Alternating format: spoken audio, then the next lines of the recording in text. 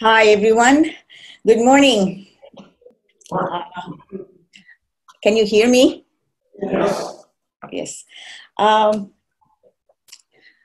I'm really pleased to be here with all of you today.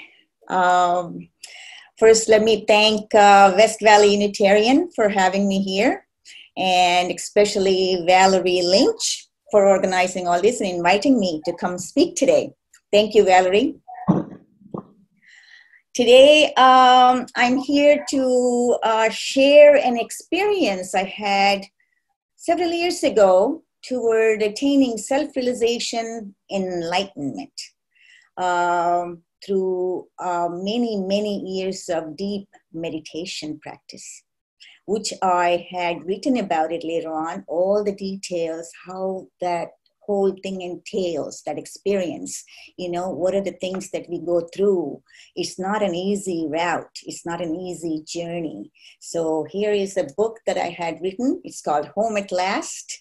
Every little bit detail about you want to know about enlightenment, realizing your divinity within, it's in there. What the process actually is. I may not be able to cover everything today, given the time, and you must get a copy of that, and you'll get a lot more information. First, I want to let you know that. So today, I like to first clear some things about enlightenment. It's not a property of one, but for all of us. Number one, everybody should understand. It doesn't matter who you are, what you do, or what type of a work you do. Nothing to do with that. No, with religion, what type of religion you are, had nothing to do with the race, gender, nothing. We all will transcend eventually when we are ready. That's for sure. Why? Because it's the ultimate process of human evolution. We must know who we are, why we are here, what's it all about, and tap back into that divine essence we all have within us. Now, if you don't do that, what's the purpose of coming back continuously over and over? That's what we have been doing, right? So the end stage is to experience that. Direct experience is what matters. You have to connect with the divine essence. And that's what it's all about. And I do these talks mainly because I believe that whoever goes through that process must share that information and that process, what it entails, with everyone. That's why I do these talks. And I'm passionate about meditation as well. I've been meditating all my practically 20 years, and I love meditation for what it does and where it takes us eventually. Another thing I want to make sure you guys understand, enlightenment is not something fun. It's a messy, destructive process. I just want to make sure you all understand that. It's not something, oh yeah, I'm going to be enlightened. It's a smooth ride here and I'm going to be in cloud nine. Everything is fine and dandy. No, it is messy, continuous problems with this physical and what happens each stage. It's a step-by-step process, takes years sometimes, and depending on what kind of a constitution we have, how healthy you are, and how you keep up with your physical, everything makes a big, huge difference in how you transcend and go forward. Make sure you remember that. And also, it's nothing to do with, being more happy or better or anything like that. I mean, eventually, when you do connect with the universal consciousness, yes, there are pros, much more better life. It's like practically a new birth, practically a new you, getting rid of the ego-driven life we lead right now. It is totally a different you. So that's what it's all about. A little bit about, and also before I start telling you about a story, how I had gone through all that, just a few more things. Enlightenment takes 3 parts. It goes through 3 stages all the time. First is awakening. Second is self-realization. Third is the unification with the totality, what we call enlightenment. You have to have all three done before you call yourself, yes, I've gone through that whole experience. No part can be eliminated. And each step of the way, each part is a messy business.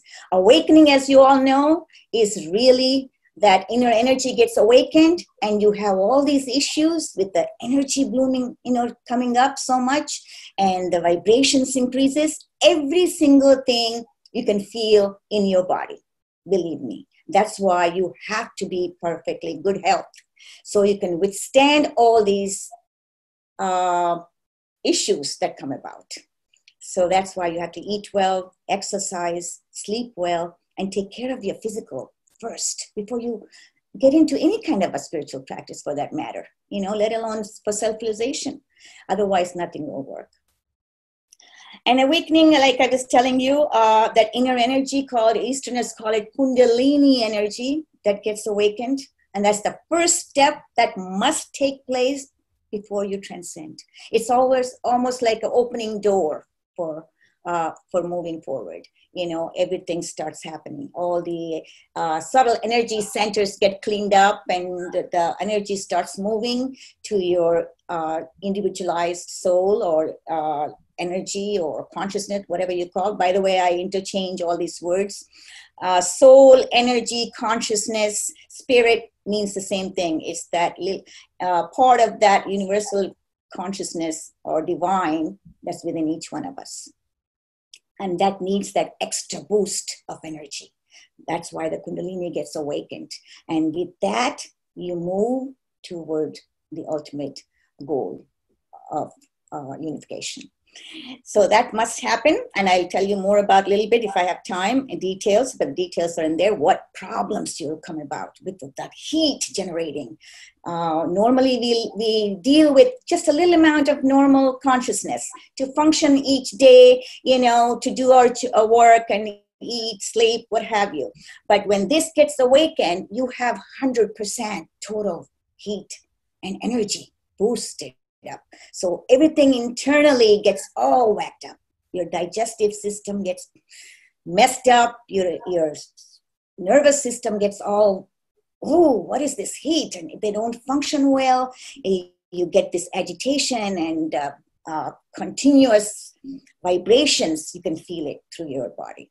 And that's a lot of things to get adjusted to eventually. And the only solution is continue to meditate, continue to practice your whatever, you're taking, spiritual practice you're undertaking, you have to do it.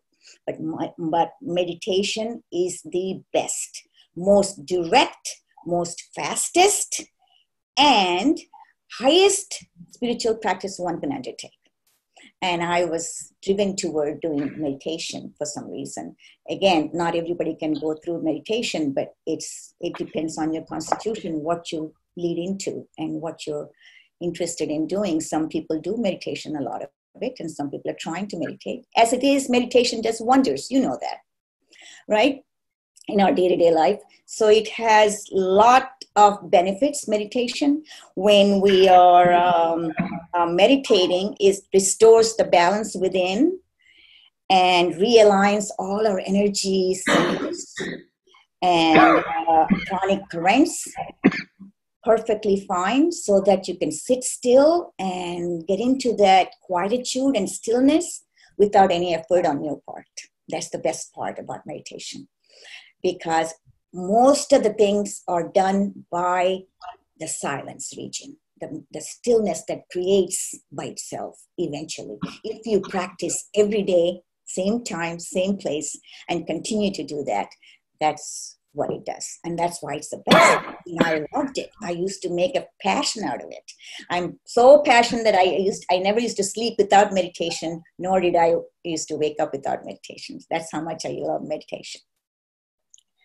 Now, about me getting into that experience, I'm going to tell you real quick because I can't cover everything. I was not a spiritual person to begin with when I was growing up. It is like all of a sudden, way into my adult life, I'm married, I have 2 kids, I used to work in pharmaceutical company for a long time, and all of a sudden, I got into I don't know, Reiki for a while because I was interested in knowing what that does, the healing technique, right? Getting that energy with the universal consciousness and channeling it out. That really made me get interested. And at that time, I had some issues with my husband as well. I wanted to help him out too. You'll read all the details in my book. So that interestingly took me to meditation for some reason. I used to get into meditative state very easily without any disturbances. And then I used to love it. And that's when, well, Reiki was one thing. Yes, I loved it. I learned it so I could help others or whatever, or myself too. But meditation was what I was after a while. So I started meditating so many years. And all of a sudden, what happened, to make the long story short, there's this change in perception took place, a shift in my perception. Now, what do I mean by that? All of a sudden, I was working and I was doing my work. You know, I was being the housewife, doing this, doing that, juggling everything, just like all of you. It sort of dropped everything. It's like, how do you say that? Disinterested in anything I wanted to do. I wasn't interested in working. I wasn't interested in anything the world has to offer. All the desires down the dumps, all the likes, dislikes, wants, you know, I want this, I want that. None of them were there. They're gone practically. As if that I was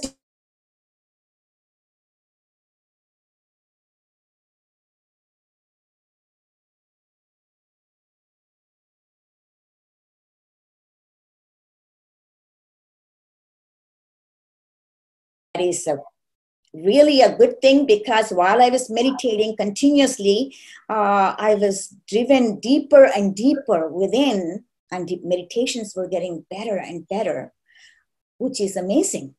And after that, slowly, what happened was, I'm still with this down the dumps a little bit, and I continuously move forward and continuously doing my meditations, thinking meditation will subside all the issues that I have come about. And that's when my Kundalini was awakened, which I mentioned to you earlier.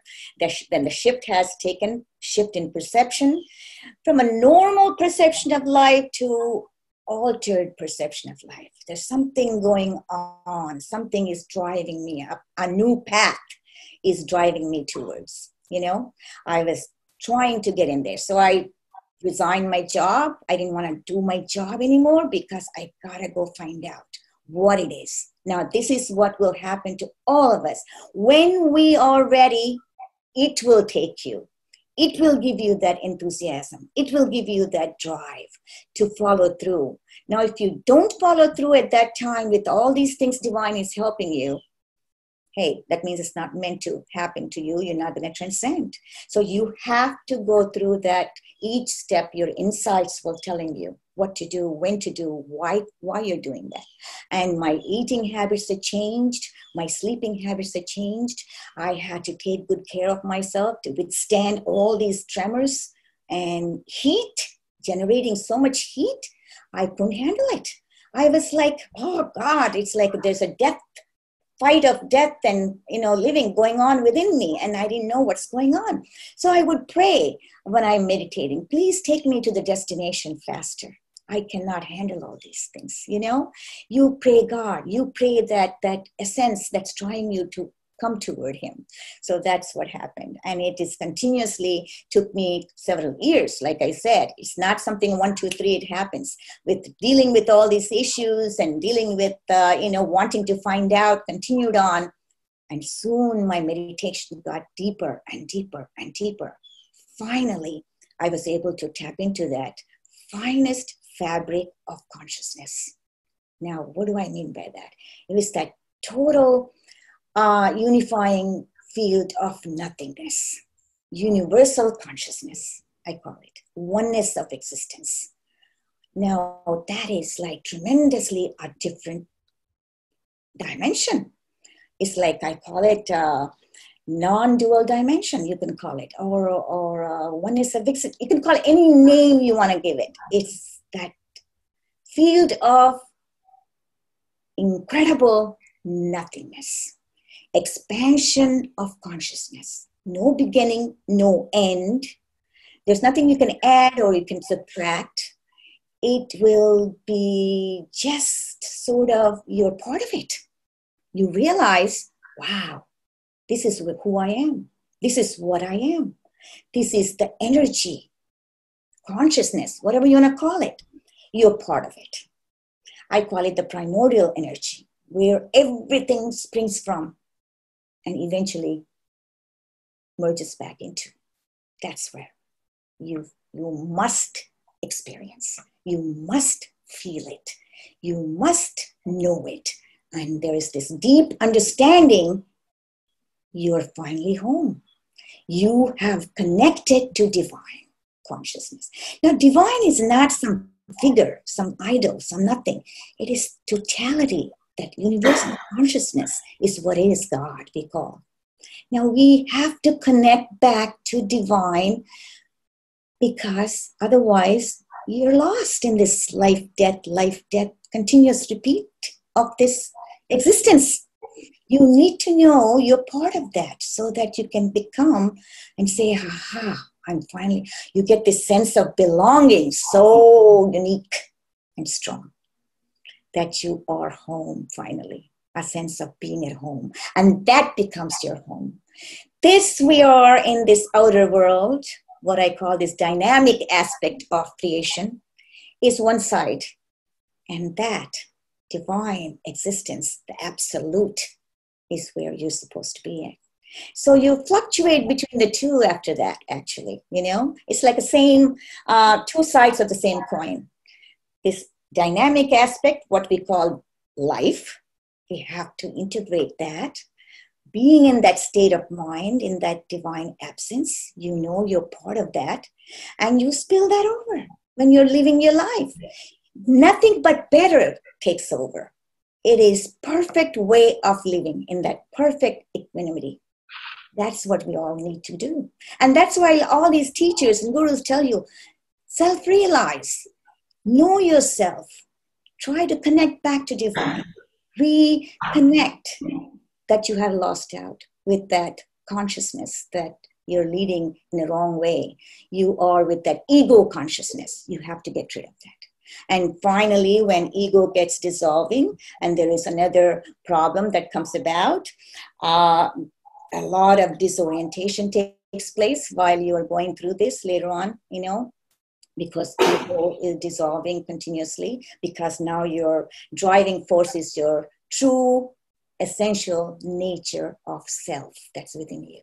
You have connected with that and connected with the divine source. You have connected with that, realize your divine within, because it gives you indications. It blooms, it kind of like sunshines, bright sunshine, and illumines all the time. Then you tapped into yourself.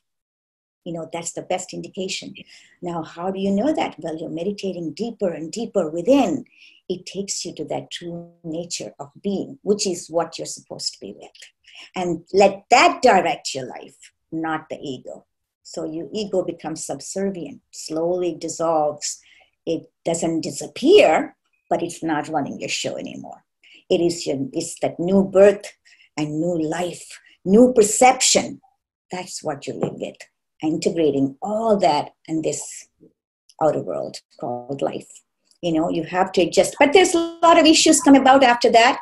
While you're in that dimension of ultimate dimension, I call it, you have no sense of your body. You have no sense of where you are. That's when you have connected with the universal consciousness. You're part of that. You lose your outer world. You lose your sense of body. You don't have, your hands are here, I'm this, I'm that. You can't feel anything.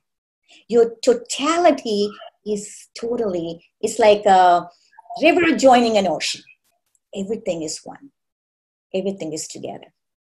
And you come back into this physical later on. It's not mean you are going to be gone now and die or go away. There's still pending things to do. You must come back to the physical, this body, and function the way you're supposed to. With a different driver, with a different being, who is your true nature of being. That's who you're going to deal with now from now on. You are not dealing with ego-minded. You're not dealing with ego driving you, with all this excitement continuously, this, that, that's no longer there. You are with the true nature and you follow whatever route it's taking you. It's nothing but good from now on. I mean, it doesn't mean you're floating with happiness more than before or being, extremely something. It's that perfect equanimity and perfect balance. No matter what happens, you're fine because yourself is driving you now. And you kind of lead that life thereafter and be okay. That's what happened to me in a nutshell. But more details, I didn't go in a lot of details because I know it takes forever to get a copy of this book. I gave it to Valerie, so she'll give it to you. And any other questions, I'd be happy to take care of you. And after that, actually, when the ego starts dissolving and you have to interact with everybody and you have to come back to this world, it's going to be a little bit difficult too, which was what I had gone through several years. I didn't want to be here any longer. It's almost like tasting nectar. And compared to that, everything seems terrible and remains terrible later. You don't feel like, why am I here in this world still? What am I supposed to do? It's nothing excites you for a while. Because until you put everything on the level of mundane reality, it takes time. Interacting with your own family members sometimes, or interacting with your friends, kin, because their way of thinking is different totally. And our way is different. From a limited perception of reality to permanently altered perception of reality you're dealing with. What you thought about, what you have imagined, all those untruth things that you developed in your head, it's all gone, crumbled away. And now you know the truth, who you are, what you're about, and what you're supposed to be doing. It's not about you any longer. It's about what is it that we could do for somebody else? What is that we can make a difference in this dynamic aspect called life? And that's why you're still here. And you can contribute a lot more than what you realize. And you can do a lot more for the world. And that's what it is. Thank you so much. And you too will go home. Keep meditating. You'll be home.